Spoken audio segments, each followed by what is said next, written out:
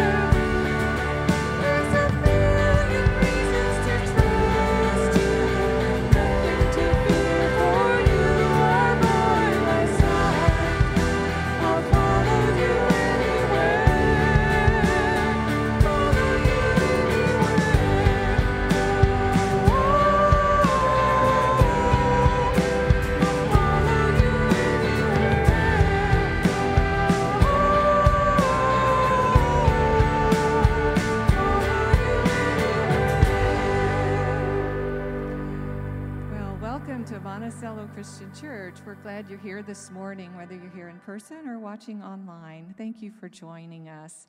If you're new here, we would love to get to know you a little bit better.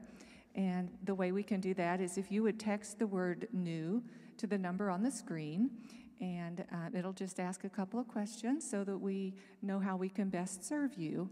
Or if you want to meet someone in person, in the lobby after the service, there will be one of our staff at the connection point sign, and you can talk with them there. So let's continue to worship together.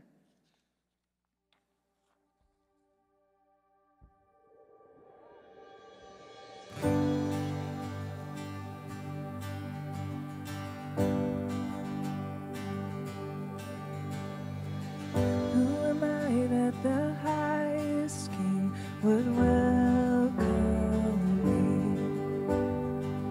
I was lost, but he brought me in. Oh, his love for me. Oh, his love for me. Who the sun sets free, oh, is free indeed. I'm a child.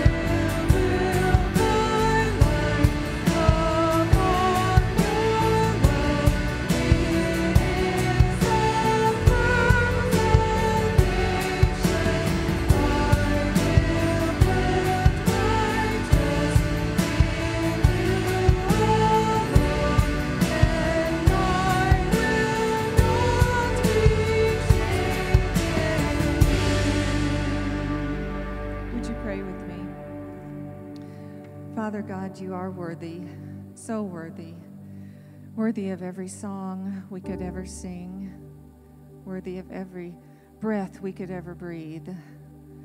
So, Lord, right now, as we listen to your word, help us to open our ears and our hearts to really hear what you have to say to us. I know you have something personal to say to each one of us through this message, so may we be open and may we be willing to respond and follow you with what you're saying. In Jesus' name, amen. You can be seated.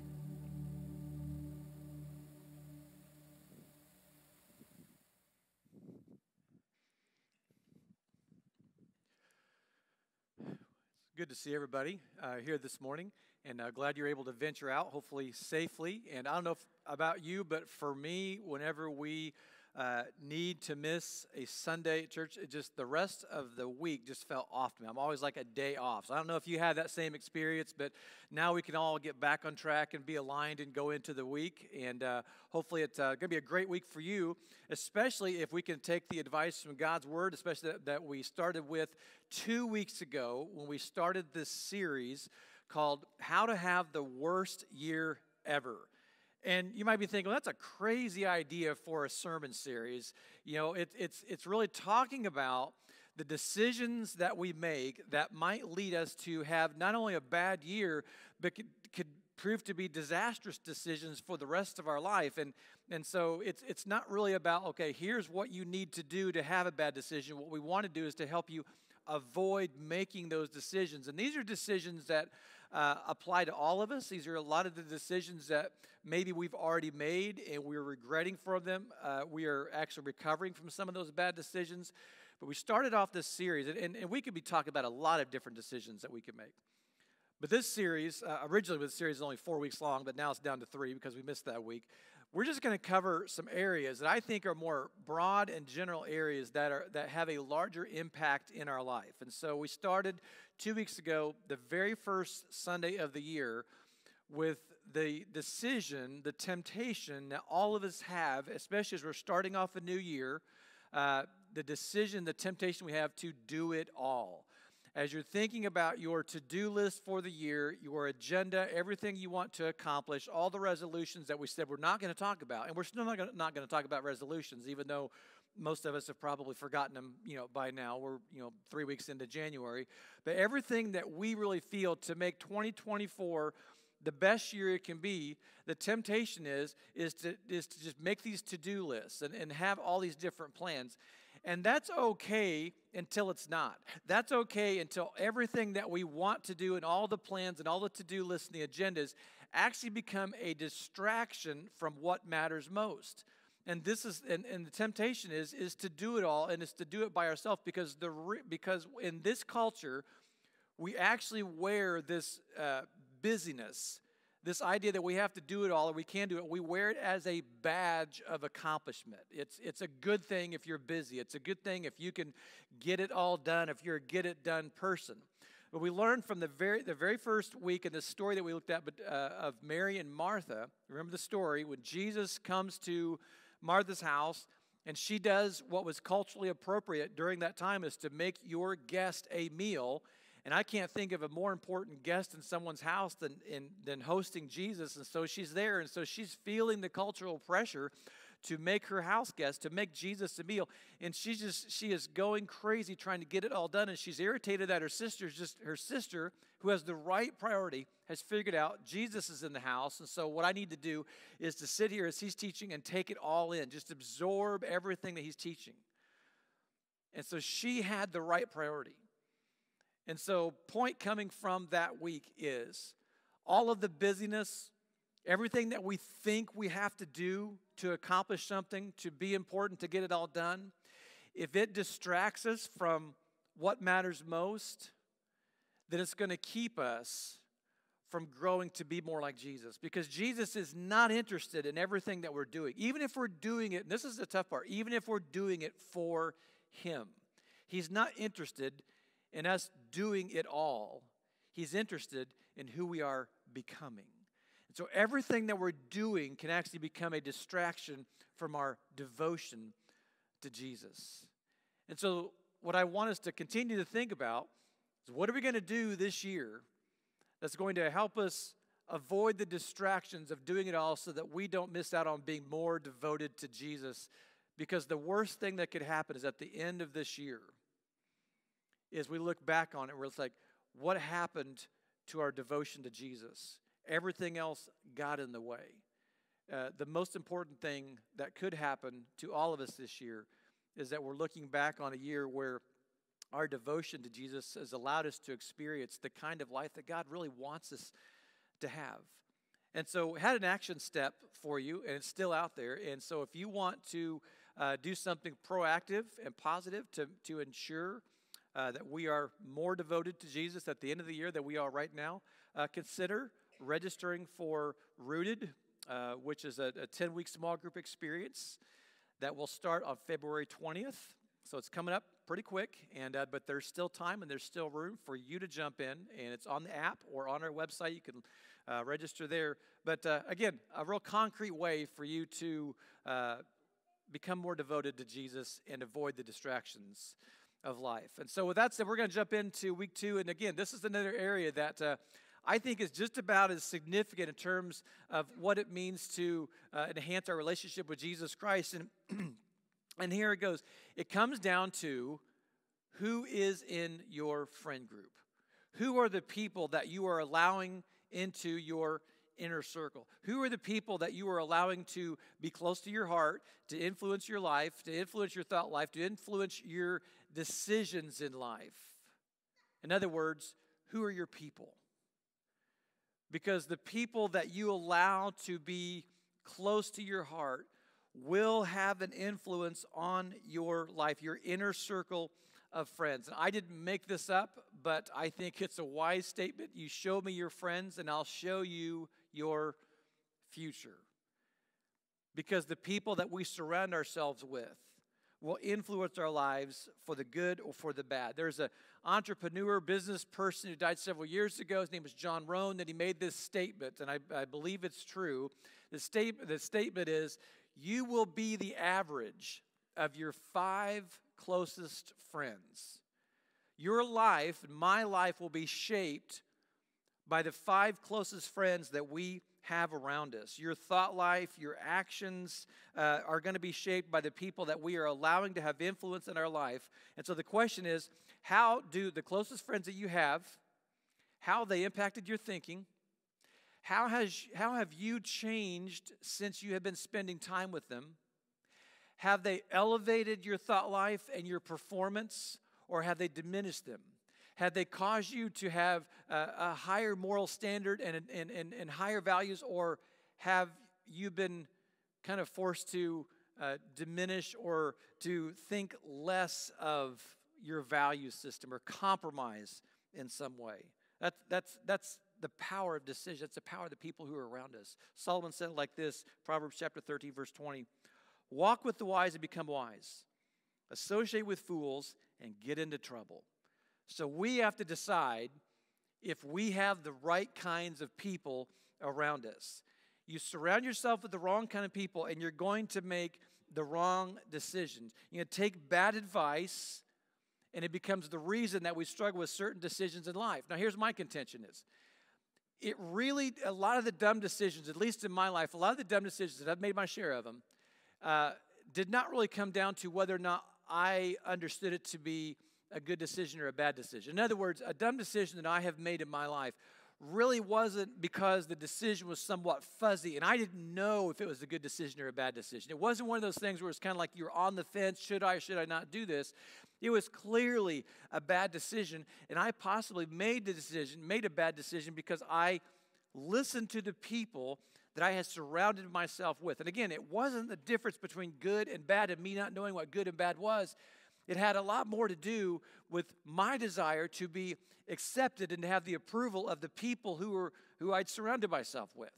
And we've all, if you've got kids, you've had this conversation with your kids too. And the reason you had the conversation with your kids is because you did the same foolish, mistakes. But you've had this conversation with your kids where they made a really bad decision, and and they know it had nothing to do with whether or not there was some confusion about whether it was right or wrong. Because here's how it would play out in our house. I would be like, in what world did you envision this working out well for you or for anybody else around you?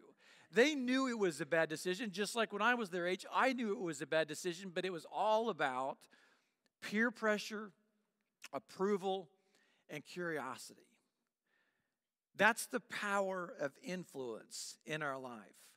And so the story that we're going to look at today, and I'm excited about it because I honestly don't think I have ever taught from this passage before. But this story has enormous implications for us in terms of our ability to make good decisions, just as it had enormous implications for God's people going all the way back to the time of Solomon. God's people took bad advice, and this is one of the reasons I love the Bible, because the Bible just puts it out there. It's real. We get to see the good and the bad, and we get to see people who were God's people make really bad decisions and experience and suffer the consequences. So this story goes all the way back to the time of Solomon, and he had a son. This is the son that lived. We know that they had another child that died. So this is the son that lived, and his name was Rehoboam. Rehoboam starts with an R, and this is the reason I'm highlighting this is because sometimes Bible stories, especially in the Old Testament, they have names that are difficult to pronounce or to remember. What's even harder is when a Bible story has two different names in it and they sound alike. And so simple-minded people like me have a hard time sometimes, because I'm not if I'm watching a movie and there's a lot of different names and people and plots and things like that, it's easy for me to get lost. I got to pay attention. So I'm just encouraging you. As we're moving through this story, just hang with us. I'm going to try and explain this in a way that we can all, hang with the names and understand, who these people are in the story. Solomon's son is Rehoboam, and he was the heir apparent to the throne of Israel. And we all know that Solomon lived a life of extravagance. I mean, we know that story. Solomon was the wisest person that ever lived, and people would come around to listen to Solomon's wisdom. And God also blessed Solomon with all of the best. And so Solomon not only had the best of everything, Solomon had 100 of the best of everything. He was just so incredibly wealthy. So he had everything that a person could possibly ever want, which means that his son probably did too. Now, despite Solomon's wealth and prosperity, it didn't necessarily mean that the rest of Israel, that the rest of God's people also was experiencing that kind of prosperity, because somebody had to carry the burden of Solomon's extravagance. And so there were all of these expenses related to the exports for Solomon's work projects and the temples and the castles and the homes that he was building and all these building materials. And so it placed a heavy burden on the people of Israel. And they were hoping that when the heir apparent came to the throne, they were hoping that maybe Solomon's son would be able to kind of lighten their load and remove some of this tax burden, because nobody wanted to continue paying for Solomon's lifestyle. So they were hoping for a change. So look with me, if you would. This is in the book of 1 Kings, chapter 12, verses 1 through 5. Remember, this is Rehoboam. This is Solomon's son. Rehoboam went to Shechem, where all Israel had gathered to make him king. This is the next guy, when Jeroboam, son of Nebat, heard this, he returned from Egypt, for he had fled to Egypt to escape from King Solomon. So the leaders of Israel summoned him and Jeroboam, and the whole assembly of Israel went to speak with Rehoboam. Your father was a hard master, they said. Lighten the harsh labor demands and heavy taxes that your father imposed on us, and then we will be your loyal subjects. So Rehoboam replied, give me 3 days to think this over, and then come back for my answer. So the people went away. Okay, so fair enough. Rehoboam's like, hey, give me some time to think about this. So remember, Rehoboam is the king's son. Everybody, cool with that? All right. Jeroboam was the king's rival. But the people felt, and this is probably accurate, the people felt that they needed a voice, and you're probably not going to get a voice if you're speaking to the king's son. Okay, because he's going to be stuck on where he is in life, and he's going to want everything that his father had and probably more. So they're probably thinking, we're not going to get a lot accomplished if we're going to talk just to Rehoboam. So we're going to talk with Jeroboam. Jeroboam's going to be our voice in this. So go to the king now, Rehoboam, and see if he will just like lighten our load, like give us a break on the taxes, okay? In return, we will be loyal. We will reciprocate that kindness. We will be your loyal servants. You're not going to have to worry about anything from us. It's going to be a win-win situation.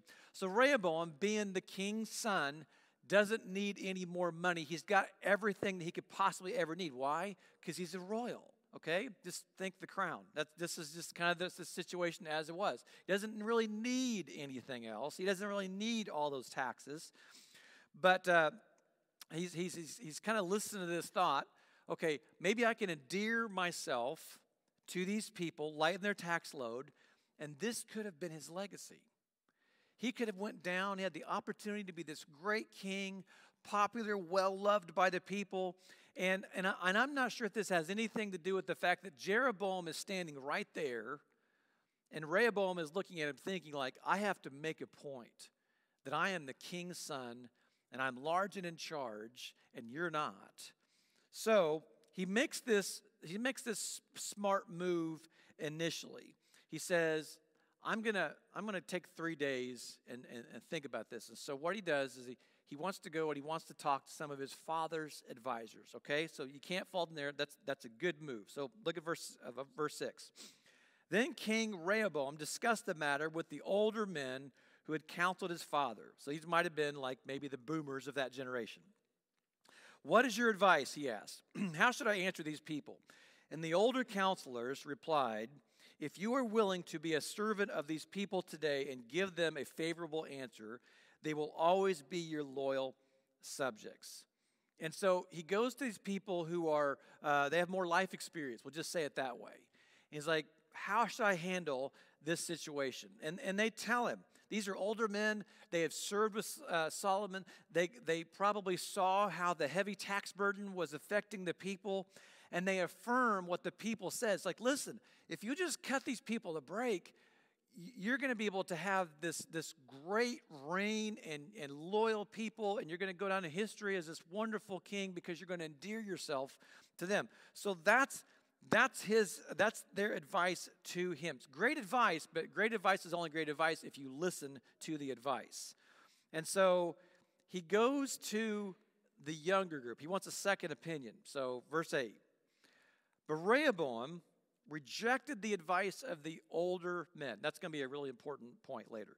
But Rehoboam rejected the advice of the older men and instead asked the opinion of the younger men who he had grown up with, and they were now his advisors.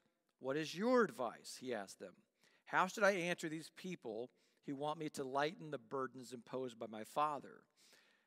Before he hears the advice of this younger group, he's already set aside and rejected the wisdom of these older counselors in favor of whatever this younger group, okay, so maybe this is Generation X, maybe this is Generation Z or Millennials or whoever, this younger group of people are going to give him. So it's almost like he's pre-decided what he's going to do. He's just looking for somebody to agree with him, okay, which is a lot of times that's how it goes. And so he goes and he talks to them. This is what they said. The young men replied, this is what you should tell those complainers who want a lighter burden. My little finger is thicker than my father's waist. And yes, my father laid heavy burdens on you, but I'm going to make them even heavier. My father beat you with whips, and now I will beat you with scorpions. Rehoboam surrounded himself with inexperienced, selfishly motivated friends who influenced him to make a really bad decision. And it affected not just him, it affected all of Israel. In fact, it is one of the factors that led to the split of the kingdom. He is motivated, and his motive is the fact that he wants to impress his friend. I'm sure he probably knew what the right answer was. He wanted acceptance and approval and be able to impress his friends. and his 5 closest friends let him down. And all this does is it underscores the need for you and I. And it doesn't matter. I'm not speaking to like younger people or younger generations. This is true of any age. Underscores the need to surround ourselves with the right kind of people with the right voices. And so if you just take this year and you want to avoid having the worst year ever, probably one of the most important decisions that you could make, aside from making sure that we're not distracted by a to-do list, is to make sure that we are surrounding ourselves with the right people. Who is in your inner circle? Who is going to care for you? Who is going to challenge you to do the right thing? Who is going to influence your thoughts and look out for you and to walk with you? And it's your call. It's our call in this. And the harsh reality is the fact that if we make a bad decision, and that bad decision was influenced because we surrounded ourselves with the wrong people, we cannot blame the wrong people. That was our call to make, who we surround ourselves with. That decision is on us, and we have to own it. And the reason it's so important is we owe it to ourselves. You owe it to the people who rely on you to make good decisions. And this becomes the difference between, a thoughtful life, a life that can benefit and bless others, or a life that's really just about selfish ambition, about everything that we really want to do in life. And so if you're spending time with the wrong crowd, you're going to go the wrong direction. And so one of the most significant things you could do, change your crowd and you'll change your life. Because God wants you to have a good, purpose-filled, prosperous life. Now, by prosperous, I don't mean money. By prosperous, I mean blessed in the way that God wants you to experience meaning and purpose and have a satisfying life, which has absolutely nothing to do with wealth and money. But we can have a prosperous life if we're living the life that God wants us to live. And that means we'll be living for something bigger than ourselves. Rehoboam was just living for himself. So ask yourself, in your environments, in your inner circle, in your circle of friends, okay, what are you being asked to do? If you're not being inspired to follow Jesus, to go in God's direction, you need to take time to make a change. And so quietly critique your inner circle. And you're not judging them as much as you are making a judgment call about who you are going to allow into your life. And I would encourage you to create distance from certain people in your life. I would encourage you to create distance from complainers, okay? I don't really spend a lot of time on any kind of a community forum. I know there's probably some value and benefit there. I don't like to spend time. As far as social media, I don't even care if you're in my own family. If you're complaining and whining and griping about everything, you're out. I'm not following you. I don't want that as part of my life. Distance yourself from complainers. Distance yourself from cynics. Distance yourself from critical people, because before you know it, stuff rubs off, and you'll become just like them. The wrong people in your inner circle is what you're going to find yourself doing at some point in time. Are they bringing out the worst in you? Are they causing you to compromise your values? Are they pitting you against God? Are they pitting you against other people? And some people might think that the right voice, the voice that I really want and need in my life, are people that always agree with you. Now that's nothing to be further from the truth there. And again, this goes back to when Rehoboam, as soon as he heard the advice of the older generation that was trying to give him good advice, he rejected it even before he heard the advice of the younger crowd. Why? He pre-decided. He already knew what he was going to do. He was just looking for people that will come and affirm the decision that he had already made in his life. He knew what he was looking for. So understand this. Understand this. The wrong people will always affirm our ego, our selfishness, our self-pity, and our sin. Please hear me in this. The wrong people will always affirm our selfishness, our ego, our sin, our self-pity. The worst parts of our character, you'll find people that will agree and say, yes, this is what you need to do, or this is how you need to feel. Sometimes we need to have people in our lives that will challenge us and call us out to go in a different direction. And so we spend a lot of time talking about the wrong kind of people in our life. Well, who should we surround ourselves with? Who are the right people and the right voices? And I think you really, we should think about, how can we surround ourselves with creative people? People who will help us think outside the box. People who will have a vision of what life could be if we made a different decision. Smart people. Don't be intimidated by smart people. I remember John Maxwell has said this on several occasions. If you are always the smartest person in the room, you're in the wrong room. And you're in the wrong room because you're intimidated, but somebody else might be smarter than you. One of my leadership goals is I always try to find people who are more intelligent than I am and who can push us in a different direction, who can push me and challenge me in different ways. So surround yourself with creative, smart people. Secondly, surround yourself with caring people. People who are going to care about you and they're going to care about others. And you could just tell if you're around a caring person. A caring person will stand by you through thick and thin. If you're just looking for any old person and any old person's going to do, then you might find a friend. It's the kind of friend that if you remember the story in Luke chapter 15, the prodigal son, when he went out, we had all kinds of friends when he had money, but when the money dried up and he was on his own, his friends were gone. And I'm guessing Rehoboam, if the story plays out the way I think it does, Rehoboam, those friends who were only interested in riding his coattails to the top and getting a share of everything that he was going to share. Times turn bad, they're gone. So you want to surround yourself with people who will be there when things are going your way and who will be there to support you when the bottom falls out. Those are the friends that we need in our life. And third, obviously, why don't we surround ourselves with Christ-like people, people who love Jesus? Why cannot that be the baseline test?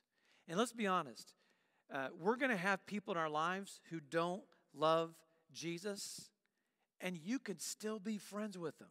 In fact, you should be friends with them.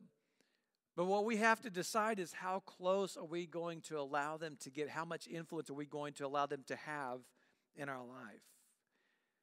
And so just make sure if you have non-Christian friends, and again, we should have friends that are outside of the community of Christ, we just need to make sure that we have enough Christ-like friends in our life that their influence and their voice in our life is going to offset any other bad advice that we might get. And this carries over to the New Testament. When the Apostle Paul was speaking to a church that was going through all kinds of issues, I can't think of a church that had more issues than the Corinthian church.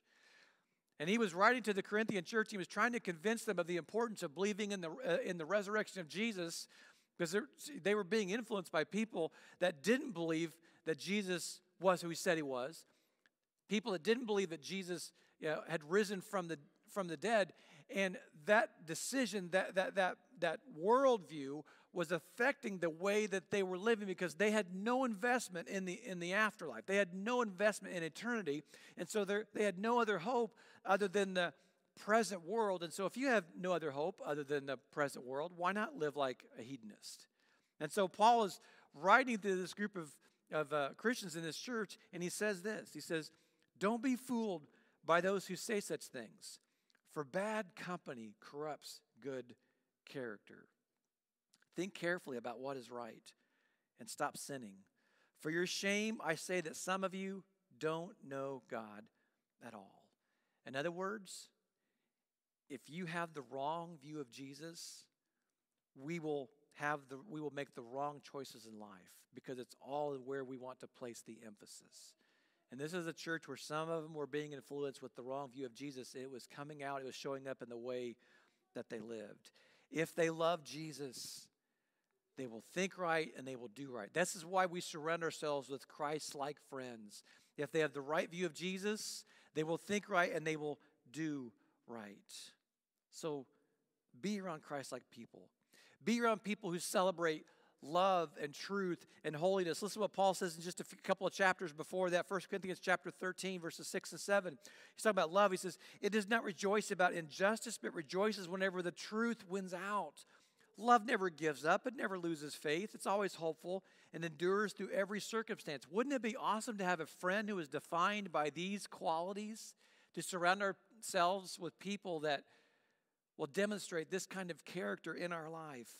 True friends will call us out when our life is going off track in our relationship with Jesus. So who's in your inner circle? And I'm speaking to young, and I'm speaking to not so young. I'm speaking to boomers, speaking to Gen X, the millennials, Gen Z. Doesn't matter what your age. Who is in your inner circle? Do you have a friend that you can count on? A way to think about friends is this. If we have children, would we want our children to grow up and be like the friends that we have in our life? And if the answer is no, then it's time to make a change. Would you want your children that you're raising to grow up and to be like the friends that you have? Be honest. If the answer is no, it's time to make a change to avoid having the worst year ever. And one final challenge. Maybe one of the best ways to really process this is to think about being the kind of friend a friend would want to have. Look at Proverbs 12:26. The godly give good advice to their friends. The wicked lead them astray. Be a friend would like to have. Be the one who will help others around you think big. Be the one who will care for others during good times and bad times. Be the one who will celebrate others, who will celebrate when they make good decisions, and in humility and gentleness and kindness be able to call others out and to give good advice to their friends to help them avoid having the worst year ever. The good and the godly give good advice to their friends. So are you growing or not? It's going to have a lot to do with who we surround ourselves with. And the stakes are way too high. There's too much at stake to let bad company ruin our chance at a good and godly life. So have the courage to critique your inner circle in such a way that you know you're going to be listening to the right voices and you're going to have the right kind of influence so that you can make the right decisions and you can have a blessed life, a prosperous life, a purposeful life, a satisfying life that goes way beyond just this year. It's all about who is in your inner circle. Here in just a couple of minutes, we're going to share a time together. And this is important as we share. We call this time communion. And the reason that it's important, the reason it relates to what we're talking about today is in Scripture. The body of Christ is instructed to take this together, which reinforces the idea of community. Which means if you're a Christian, if you're a Christ follower, you don't do this on your own. We do this together. We love and support and share with one another, the good times and the bad times. And the reason that we do this together, first of all, Jesus asked us to do it because he knew we would need to do this. But it reinforces this idea that we're all in this together. We all need the grace of God together. We all need to strengthen one another together. We share life, we do life together. And the strongest bonds that we have will be the bond of the blood of Jesus.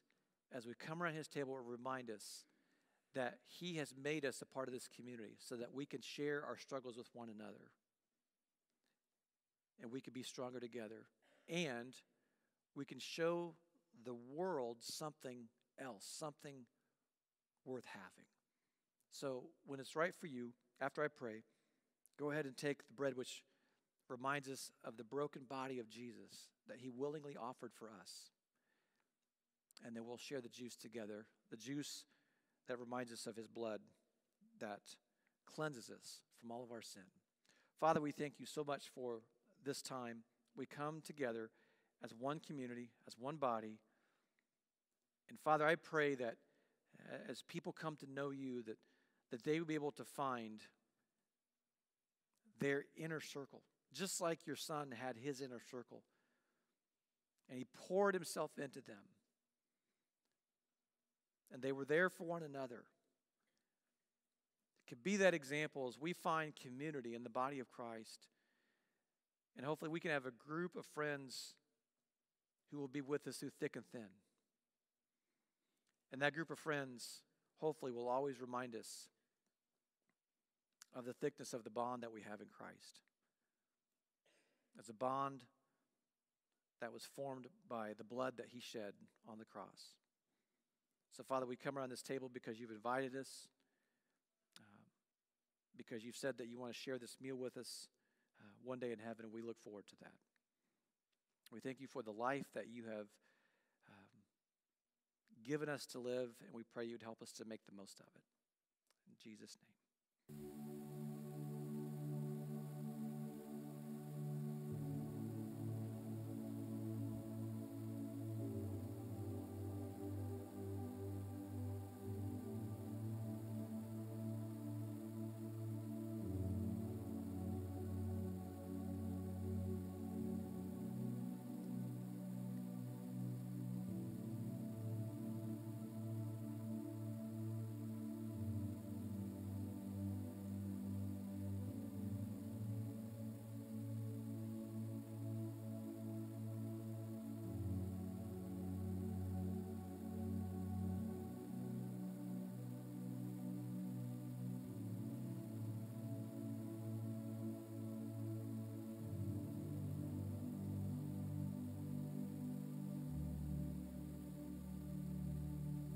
Share the cup together.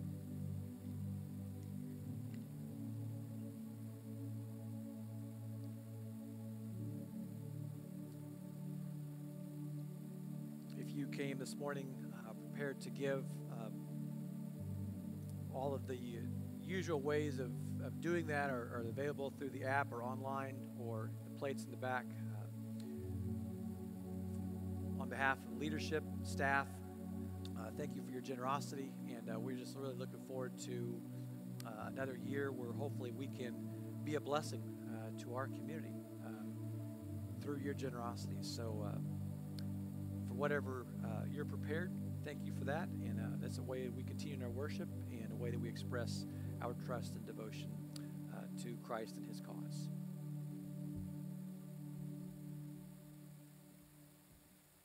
Would you stand and sing with us?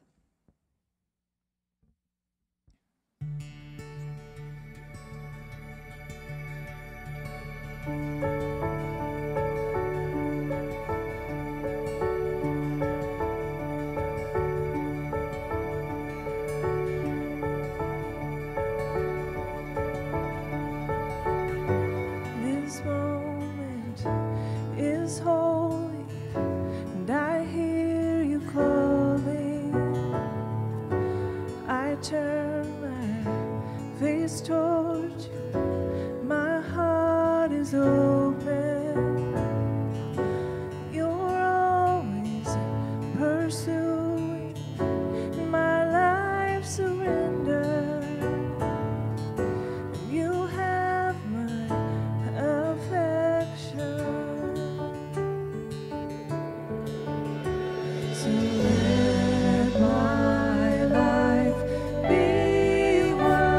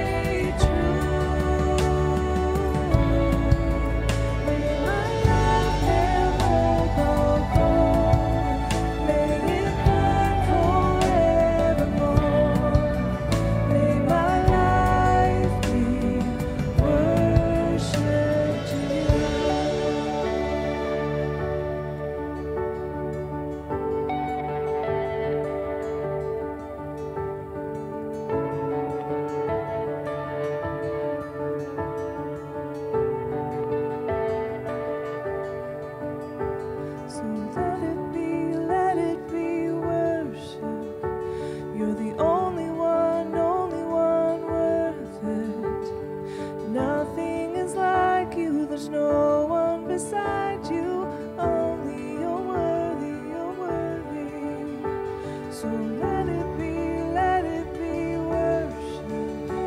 You're the only one worth it. Nothing is like you, there's no one beside you. Only you're worthy, you're worthy. So let it be worship. You're the only one worth it. Nothing is like you, there's no one beside you. Only you're worthy, you're worthy. So let it be worship. You're the only one worth it. Nothing is like you, there's no one beside you. Only you're worthy, you're worthy. Let my life be worship. Let my heart stay true. May my life never grow cold. May it burn forevermore. May my life be worship to you.